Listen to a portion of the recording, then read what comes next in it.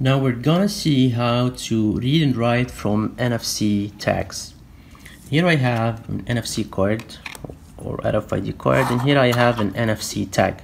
You can buy them over Amazon.com or AliExpress. They come in quantities and they are very cheap.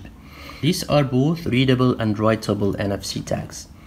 On your Android device or even on your iPhone device, you can install a couple of applications that can read and write from those tags.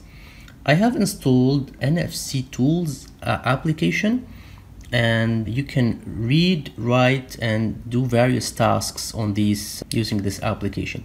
So let us first try to read, for example, the card here. NFC tag detected, and as you can see, it is empty, doesn't have any record. You can write to this NFC tag. I'll just delete that. You can add a record, and you can add anything. You can add a text, URL, you can have a link to your social media network, a video, application, email, even contact. These are the new business cards using NFC. You can have phone number, SMS, location, address, etc. So you can actually read and write anything to this card. For the sake of simplicity, I'll just add a URL, the name of the academy, Exploit Academy, and I'll just press on write. It's 22 bytes. So I'll put my phone close to the tag, and as you can see, the write has been completed. Now if I go to the read again and try to read the card, NFC tag detected, if you go down, you'll see that the record 0 is exploitacademy.com. So if you press on that and go to open, the website will open.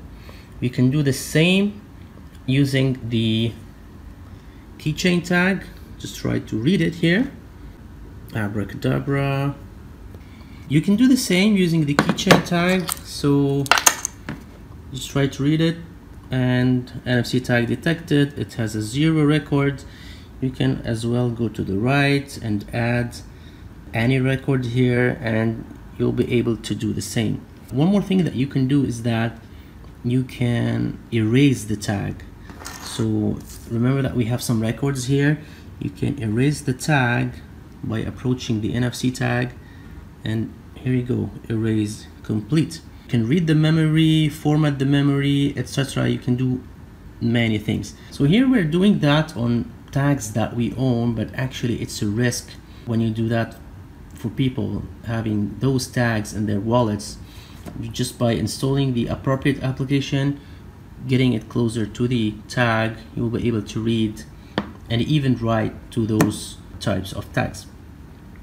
So another thing I want to share with you guys is the ability to read credit cards. So here I have another tool called Credit Card Reader.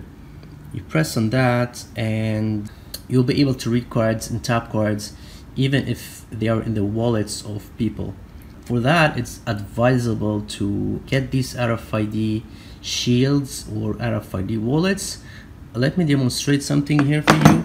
That's my card, and I'll just remove that old card, and suppose that this is a card that is in the wallet of someone you don't know. Just by tapping that, you'll be able to read the card. So here, for security purposes, it's asking you to enter 4 digits. This is for this application, but obviously other applications might not ask you to do that. So you'll be able to scan those cards easily.